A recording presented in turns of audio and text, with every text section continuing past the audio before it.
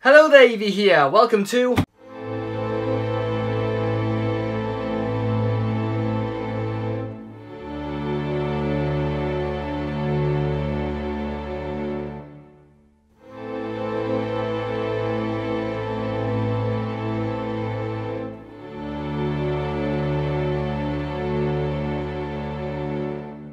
the Aerocool QS-240. So before we jump into the main part of the video, which is a lot of camera work and narration, let's go over some of the basics. So essentially we're looking at a budget micro ATX case, the budget part being around £30 here in the UK. If it's available in the US and the EU, I will check that for you and let you know here. It will probably be around the $35 to $40 and €35 mark in your respective regions. Elsewhere, I'm not entirely sure, but you get the gist. If it's available to you, it's going to be a budget case. But is it worth having? Well, that's up to you really, based on what you need and that sort of stuff. And we will cover all of this, GPU sizes. It'll actually fit any GPU you like, so we'll skip past that. But fans, hard disk drive placements, and that sort of thing. So anyway, without any further ado, let's jump straight into the video, into the main part of the video. The lighting, by the way, I haven't mentioned in the video. It's CableMod lighting strips. They're quite expensive for what they are, really. So any lighting strip will do, but I think it looks fantastic once you've put in some lighting strips. So some RGB LEDs, preferably magnetic ones, will be extremely usable in this case. Anyway, without further ado, let's jump straight into the video. Thank you very much for checking this one out, and if you want to see more like it, feel free to subscribe and like the video if you did like it. Of course, dislike if you don't, but always let me know what your thoughts are about the video in the comments, and I will always check them out. I generally chat to everybody who makes a comment, and if you have any questions, of course, in the comments below, and I'll do my best to help you out. Thanks for checking out the video, and I hope you enjoy it. See you at the end for a wrap-up and during for some commentary. So the Aerocool QS-240, here we go. In terms of packaging, we're looking at a very standard setup of a cardboard box, a couple of expanded polystyrene bookends, and a plastic bag. It's tried and tested, so no real complaints here. Taking a look at the outside of the case, let's run over a few of the major details. Of course, this case has a side panel window, and to address a comment from a while back, this is the reason that I generally don't include audio from peeling the film from a plastic side panel window.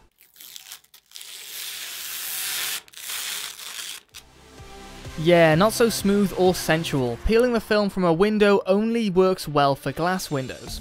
So looking at the rest of the case, you can notice a slight mismatch in colours between the steel and plastic panels, the steel panels being a little lighter. This is exacerbated by the lighting for recording, but is still kind of noticeable with more natural lighting. There is clearly a very particular style to this case, and one that I'm quite fond of, but it does fall short in a few areas, such as the style of the feet that introduce sharp angles unlike the curved edges of the front and top. Not a big criticism, by the way, but I'm just purely pointing out a few opinions that could be improved in future revisions. But the main feature of this case is of course the continuous vent wrapped up and over the case. Apart from the small Aerocool logo at the bottom, it's an unbroken design that is enclosed by two protruding square sections of trim.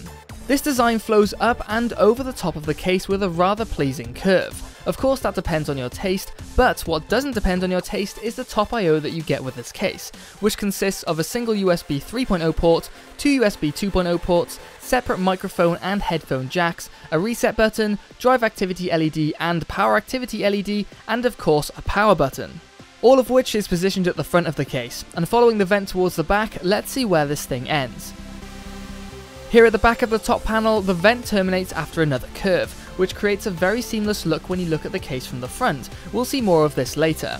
Moving on to the actual back of the case, we can see the motherboard rear I/O position and 120mm fan position up top. Just below these we can find the PCI Express slot covers, but no ventilation overflow section adjacent. And in this classic layout, the power supply unit position is right at the bottom. So as these videos tend to go, let's tear down the case and have a look at the chassis beneath. Two thumb screws later and the offside panel can be removed. Due to the large central bulge, the panel is very sturdy and allows for much more cable management space. More on that later. Same again here, two thumb screws later and the windowed side panel is off. And again, that bulge makes this panel nice and sturdy and allows for a much larger CPU cooler, but there's a bit more to be said about that later. Since the top panel contains the front I/O, the wires need to be unstrapped from the chassis. It's not an important detail, but like in any case built this way, you could cause a bit of damage if you try to yank the top off without untying it all first. But before the top can be taken out, the front needs removing first. You can, in theory, just pull the front off, and with enough force it will come flying off, but that's not very dignified and it's a little unpredictable, plus getting purchased to the sides is a little tricky. So I'd recommend pinching the clips on the inside that are only accessible on one side, then giving it a gentle pull and the other side will come away very easily. Same for the top. Pinching the clips on the inside allows the top to come away very easily. Again, you can just pull the panel off, but this way is much more reliable, and I at least recommend pinching the clips on one side to gain access to the top of the chassis. So let's take a further look at the two panels. The front panel contains a foam filter, which is typical for a budget case, but the filter isn't removable unless you want to unbend the metal tabs of the front vent, which will likely end up breaking off eventually. So to clean this out, you'll want to vacuum the front of the panel, which is basically what solves the problem. The top is essentially the same as the front panel, but of course it contains the front I/O PCB, which has all these lovely coloured cables attached to it.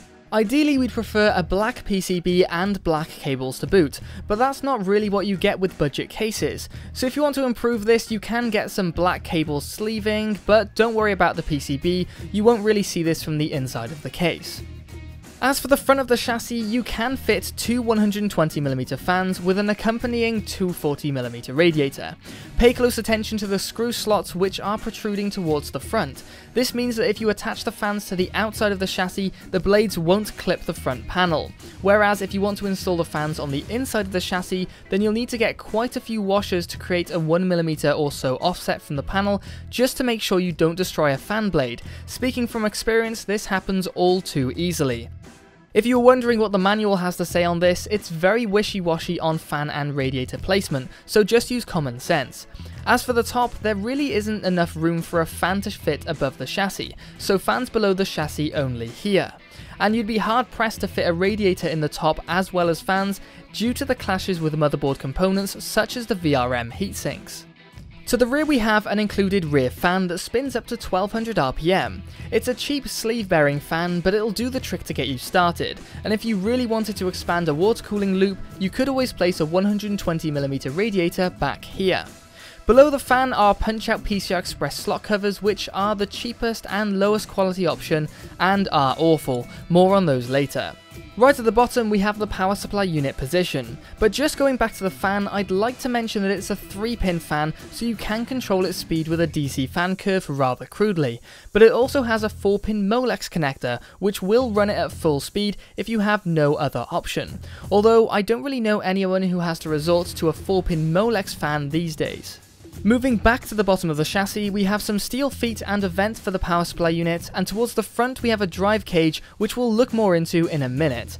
But before we move on, a quick look beneath the chassis reveals 2 legs with 4 foam pads for feet, and a rather crude but effective power supply unit filter. Anyway, back to that drive cage. We have 3 different fixing types for 3 different drives across 2 drive types. We'll work that out in a few minutes. The motherboard tray, on the other hand, has a lot going for it. There are a good amount of holes for cable management, a couple of 2.5-inch drive mounting positions to the top right, and a few pre-installed standoffs. To the back of the motherboard tray, we can see plenty of cable management loops, which is a huge pro to this case, and so many cases get that wrong. And the rest of the motherboard tray was seen a second ago. But this is where things go a little south for me at least. Check out the gap between the motherboard tray and the side of the chassis. That is unbelievably tight, and you could say that's what the bulge in the side panel is for. But the bulge in the side panel doesn't reach right to the edge of the case. More on that later. As for the included accessories with this case, let's break down what we get. From right to left we have a PCI Express slot cover and 6 zip ties, and as for the screws we have 18 2.5-inch drive screws, 8 motherboard screws, 4 3.5-inch drive screws, 4 extra standoffs, and a plastic Phillips head adapter for installing the standoffs. And of course there is a manual that really doesn't have much to say. So now we've all been introduced to the QS-240, let's build a system in it. For some reason the power supply unit is always where I start, but after building in this case I've got a little foresight on how I'd build in this case now, which I'll share with you as we go along. It's generally always easiest to connect the cables into the power supply unit first before you place it into the case like so. It takes a little work, but it's a hell of a lot easier than trying to connect all the cables post-installation. And of course, it's always a good idea to install the included screws to hold it in place. As for the system itself, this is our standard microATX case test system, which consists of an MSI Z170M Mortar motherboard with an Intel i7-6700K CPU being cooled by a Cooler Master Hyper 212 Evo with two EK Vardar F4 240 ER fans. For RAM, we have 8GB of crucial Ballistix, as well as 16GB of G.Skill Ripjaws 5, and the graphics card that will be coming later will be the MSI R9 390X. Now onto installing this chunk of the system into the case. As mentioned earlier, there are a few standoffs pre-installed, but you'll likely need more to add depending on your motherboard, which you can get from the accessories bag.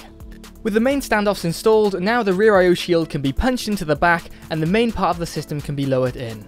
But just before we get onto that, notice how the top left standoff is right in line with the hole to the left of it. This means with a little foresight, the motherboard is going to be covering up most of that hole, making it nearly impossible to route the CPU cables through after the motherboard has been installed.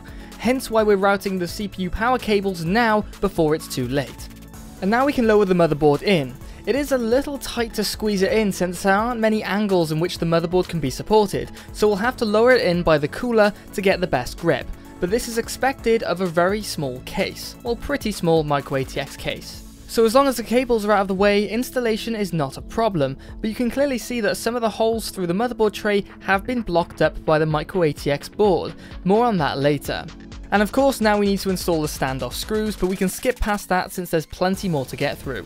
Some cleaning up of the new fan cables that have been introduced into the case, as well as the existing fan cable, is always a good idea, but more importantly, you can see here how important it is to spot where you need to route cables prior to installing certain components. There's just no way that CPU power cable head would be able to make it through the motherboard tray after its installation, but luckily we spotted that in advance, so connecting the CPU power to the motherboard is no problem. Okay, so I had to finish the build off yesterday because it got too late, so we're going back onto it today. This is slightly off topic, but really interesting. Now, I was checking the case out when I was picking it up off the floor after I packed it away yesterday, last night, and I noticed that there was this loop at the front which looked suspiciously like a carry handle, and it does function as a carry handle. It's not sharp underneath, so you can lift it, but I was thinking, why would you need a carry handle there? Then I was thinking maybe it's for something to go through, and that got me thinking, that looks suspiciously like a slot where a radiator would go, so I got the radiator out and had a little look. Now, it actually turns out that the holes for the inputs or inlets or outlets of this radiator fit perfectly with that slot, and you'll see some footage now showing that. But, unfortunately, barely any of the holes line up with the holes to screw it into the chassis, which seems really odd. So there must be some sort of combination of where these inlets and outlets go here, or on the bottom, same situation on the bottom, only none of the screw holes line up, that will make this fit to the front. Now, I would be really interested in exploring this idea, and believe it or not, the front panel does fit over the top of this, so it does all work. Now, there isn't an issue with, like there is in many other cases, where the front panel acts as a ventilation duct to the top or bottom of that front panel case. This is actually a situation where the airflow goes through that panel, so there's not an issue with putting anything in that void there. So you could put fans in the front, or you might be able to fit a radiator in the front, so bear that in mind when building your setup, but also bear in mind that you will barely be able to fit any screws into it. But there might be a radiator model out there that is more flexible than this one. So anyway, back to the video, but I thought that was interesting, so I thought I'd let you know. Now onto storage! We of course have three 2.5-inch drives which we'd normally place into microATX cases, but since this case offers enough storage for both these and two 3.5-inch drives on top, I thought we'd push the boat out and see if we can put in the full load. So remember I mentioned earlier about the drive types and sizes with reference to this drive cage. Here's where it gets interesting. The top 3.5-inch drive slot features this really interesting sled that expands and retracts on these plastic rails. Notice the pins on either side of the sled. This means you can simply open the sled up, lower a 3.5-inch drive into it and slide it to the right so the holes interact with the pins on the sled, and then once the drive is in place, you can clamp the sled onto the drive. This is a really interesting way of designing a drive sled, and one that's new to me. So once you've checked it's all in place, you can simply slide it back into the drive cage and that's it. Also note that if you have a 2.5-inch drive to go here instead of a 3.5-inch drive, you can do that as well. So now is where the drive cage gets a little confusing. To install the 3.5-inch drive into the lower slot, you need to flip the case onto its side. Now you can install a drive without removing the legs first, but I'd like to get them out of the way just so we have the clearest view possible. So a couple of screws later and the leg is removed.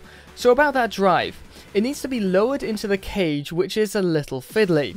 Once it's lowered in, you'll need to give it a little guidance so that the drive screw holes line up with the cage's screw holes to get that first screw in. But once you've got one screw in, you've got all the screw holes pretty much lined up.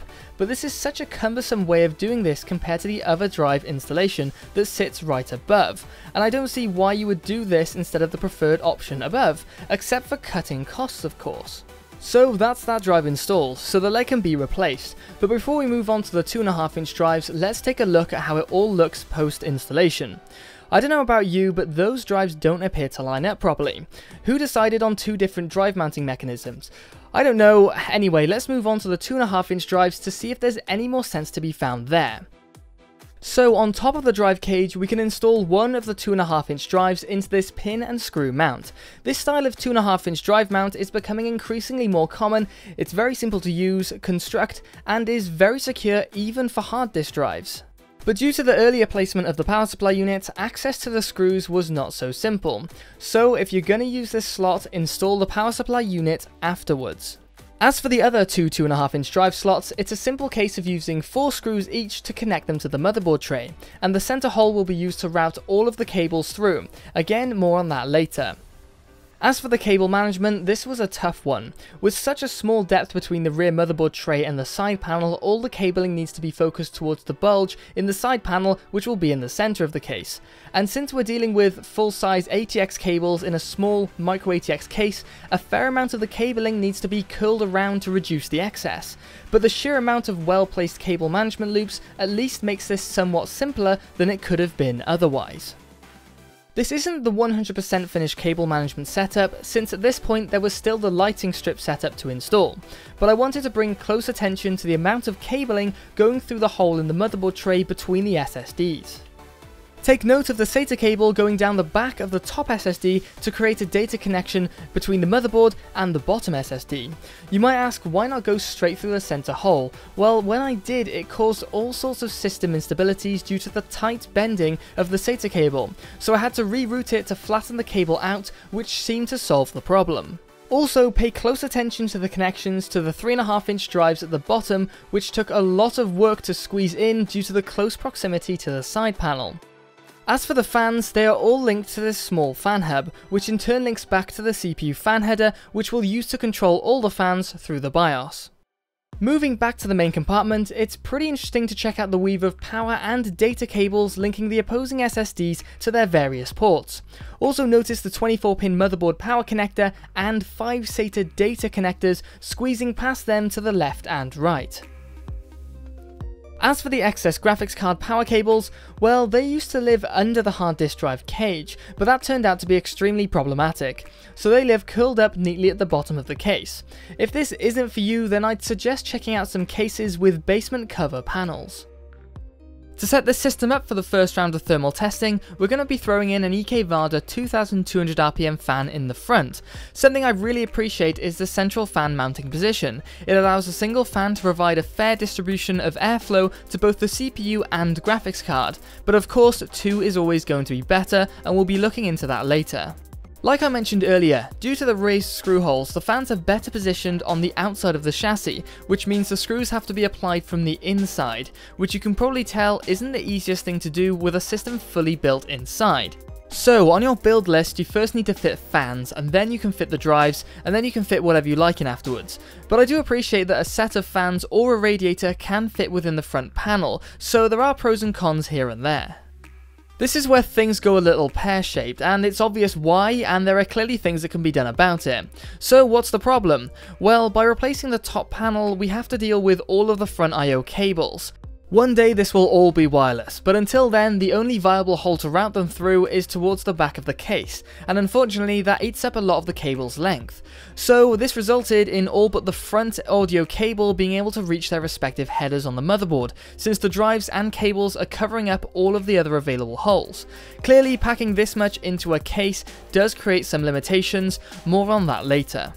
For now we can finish the top off by punching it into position and following that up with popping the front panel back in place. As for the graphics card, this cover panel needs removing before attempting to slot it into position. Once removed, we can finish the preparation by bending the second PCI Express slot until it snaps off. This has got to be one of the greatest downfalls of the case, and it's a clear sign of a budget case. It's not too bad, but it would have added a lot to make these replaceable slot cover panels rather than snap-off panels. The rest of the case seems pretty robust, and in my opinion, this just brings it down a notch. Anyway, after slotting the graphics card into the PCI Express slot, we can secure it in place with 2 screws provided, and finally hook it up with some power. And before we forget, this panel needs replacing. I'm struggling to come up with a name for it. It doesn't seem to have much purpose apart from covering up the gap. All that's left to deal with is the side panels, and some thermal testing, and add more fans, then more thermal testing, then some B-roll footage, but if this was a personal build, we'd pretty much be finished here. So let's kick that side panel replacement off with the offside panel. So at this point you must know what's coming. There's no way you can cram that many cables into a case this size without there being some sort of readjusting to do. So after a couple of failed attempts, the inevitable rearrangements came into play, but once we were past those, the panel was able to squeeze into position, and after replacing the screws to the rear, we could take a look at the damage. Maybe a poor choice of words, perhaps temporary displacement would be more accurate. There is a fair amount of flex in the panel though, and at least for the top section, it's all down to the front I/O cables funneling through the upper rear hole in the motherboard tray. Moving on to replacing the Windows side panel, let's first take a look at the clearance we have to work with from the peaks of the heat pipes of the Hyper 212 Evo. There's only millimeters left, if that. The bulge of the side panel, however, does cover this, but if the heat pipes were 1 centimeter higher in the case, I would have my concerns. Anyway, the Windows side panel had no pressure against it, so it goes on without an issue in sight. The question now is, how about those thermals? Well, right out of the gate, we're looking at a bit of a fail, with the CPU calling timeout due to thermal throttling after the 3-minute mark, and the graphics card fighting on to the 6-minute mark, but again succumbing to the thermal throttling issue like the CPU. Compared to the rest of the micro-ATX cases tested so far, well, I don't know why I bother showing these if a system fails due to thermal throttling, since there's not really a lot to compare apart from which one failed first. There aren't that many cases that can handle a 91-watt CPU at full tilt with just a Hyper 212 Evo cooling it. So the next question is, can this be improved with more airflow? To find the answer to that question, let's swiftly move on to the maximum airflow test, which if you're new around here means we're cramming the case with as many 2200 RPM fans as possible, and we'll be replacing all stock fans with, again, more 2200 RPM fans to force as much air through the system as we can. Summing up the changes, the front single intake fan has now been paired with the second, the rear stock exhaust fan has now been replaced, and if we could, we would be placing 2 extra exhaust fans up top. However, due to the SSDs blocking all of the cable routing holes, forcing the front I/O cables to cross through one of the fan positions up top, we could only fit 1 exhaust fan up top towards the rear. But realistically, a top front exhaust fan wouldn't really have a great impact on the CPU or GPU performance. So without further ado, how did it go? Well, the first attempt looked pretty bad enough for me to question the build. So I removed the CPU cooler to find, well, the thermal paste was fine. So I added a little more before reassembling the case just to make sure. Remember, having too much doesn't negatively impact performance, by the way, and then we ran through the test once more. And the thermals had basically not improved. Well, not by much anyway. The CPU clocked out at 3 minutes again, and the GPU struggled on but tapped out as it just entered the final minute marker. It was a heartbreaker. So what's with all the poor thermal results? Well, first off, we have a pretty high power system being tested. The CPU has a TDP of 91 watts and will easily go above 120 watts and more during torture testing, so that's something that not a lot of CPUs will do. Most of the Ryzen, i5 and i7 range were around the 65 watt mark, but there are a few that go up to around the 91 watt mark. And the R9 390X is a legendarily hot card. It's not very efficient in the slightest, and especially compared to today's graphics cards. But why did this case perform worse than others? Well, here's my thoughts on the matter. It has to be something to do with the airflow through the system, and the only potential bottleneck I see is the foam filtering to the front and top panels, the front in particular. Although the front panel is fully ventilated, that foam strip doesn't exactly have 1mm holes all over it. It's a pretty dense filter as filters go, and I might have to test this in the very near future to do a video and show my findings on the matter. Let me know in the comments below if that's something you'd like me to work on. Anyway, enough with the chit chat, enjoy the look at the build, and I'll catch you in a couple of minutes to wrap up.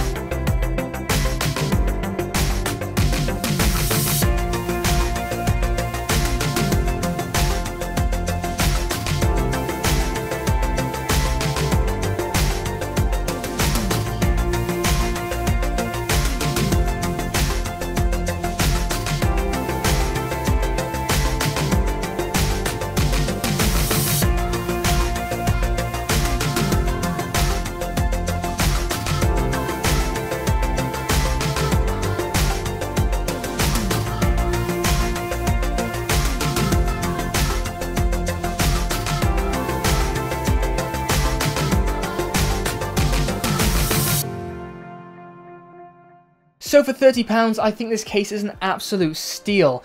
For the price, the amount of compatibility you have is brilliant. We'll get onto that in a second. The build quality, just it's not amazing. I'm not going to overblow it and say, well, it's, you know, rivaling some of the really high-end Corsair or, you know, Cooler Master stuff. It is damn good for £30, I'll give you that. There are a couple of panel gaps that you might be able to notice, such as on the legs, but honestly, that's just such a small point to make that it's barely worth bringing up. There are little things there, but I mean, apart from that, I haven't come across anything that is ridiculously out of the ordinary from pretty much any other case. In terms of compatibility for CPUs, 160mm or 159mm Hyper 212 Evo will easily fit in there.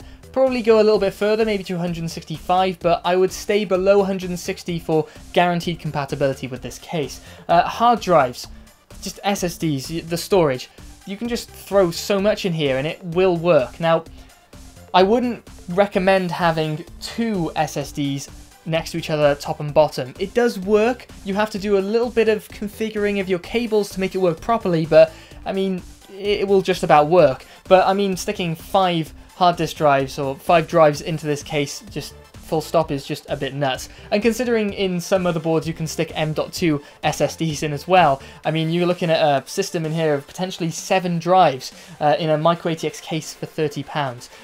That's pretty nuts. On the note of cooling, I mean, obviously not the most impressive cooling that we've seen, but this is a 91 watt processor and it will go above that during torture testing. If you are running a 65 watt processor, which is the majority of the market for performance or not enthusiast CPUs, but for the majority of performance CPUs, then 65 watts will be a ballpark. It'll work fine for that. And if you really are struggling, I mean, rip the mesh out. It's not really a problem. You can just pull that mesh out and you'll just have this sort of vent doing a slight amount of filtering, but nothing too extensive. But you can just blow the system out or dust it out every now and then, you'll be fine. Anyway, before going on too long on that subject, thermals, don't worry about it. You'll be fine. If you're playing games, don't worry about it. You'll be fine. Doing video editing and stuff like that, maybe you want something a little bit better. Or just rip that filter out. I'm babbling. In terms of, well, going on to cable management from there, I think makes sense. That's my biggest sticking point with this case. But bear in mind, the amount of stuff we've put into here is pretty ridiculous. If you're going for, say, two 2.5-inch drives and a 3.5-inch drive, and the rest of the system as I've done it here, just don't worry about it. You will be fine with this case. I would have liked to have seen, I've said in a previous take, the bulge to be a bit bigger, but, you know, is that not everyone's problem? No, I would like to see that pop out was a little bit wider, and so you can have more accessibility around the outskirts. But my other dream for this case would be if it was like 5mm wider. That's not going to change the overall design that much, but it's going to give you that extra 5mm in the motherboard tray, and that means a whole hell of a lot when it comes to cable management. So I'd love to see that in a future revision of this product. I think this has got legs on it. I'm not sure how old this product is actually. It could be like 4 years old now, and they probably don't even, you know, are not even thinking about doing it, but that would be one huge point I would say for this case, to bring it that much higher in terms of my opinion of it. In terms of its style, that's completely subjective. It's not very gamery or anything like that, but you throw some LED lighting strips in, or if you want to go super budget, get a 1 meter lighting strip, coil it around the front.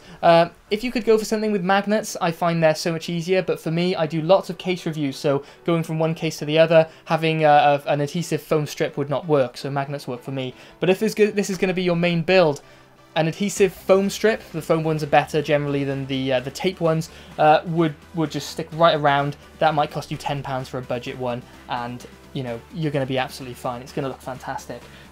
So I don't know what else there is to say about it. I think for £30, if you like the looks of it, and you were just wondering, is the build quality quite there, or what's the compatibility like, hopefully this video has answered all those questions.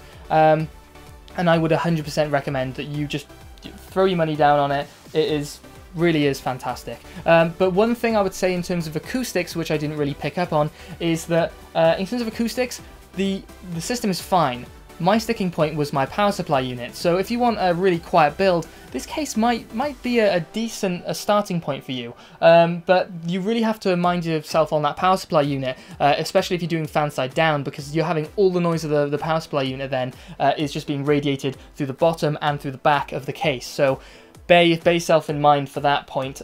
Look around and see if you can find a power supply unit that has that. If it gets up to 50%, then it'll kick the fans in, something like that. Or has a hybrid mode where it will just slow down the fan for a very low amount until you hit a certain wattage. And then you can tailor that wattage to your system.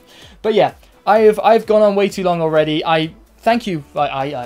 Thank you so much for checking out this video. I really appreciate you checking out the video. If you do like it, or if you did like it and you found it useful, please give that video a like. And if you fancy subscribing, that would be fantastic. If you've watched a few videos and you think, well, I like the quality and I'd like to support this guy doing more videos of things like this, and as we delve into different component types and things like that, if you want to say, right, I want to put a bit of money down to that, then you could always join the Patreon page and pledge $1 a month or more if you feel you'd like to. $1 a month would be a great starting point, and if you fancy adding more later, that would be fantastic. But if you would like to do that, that is completely your choice. But these videos are of course free, and just watching adverts when the advertisement comes back, more reason to subscribe if you want to help us. Well, actually no, we've already got to that mark. We're just waiting for YouTube to hurry up on that one. But anyway, thanks for watching the video. I'll catch you in the next one. Suggestions in the comments below, and questions of course in the comments below, and I'll do my best to help you out. Catch you in the next one. Bye bye.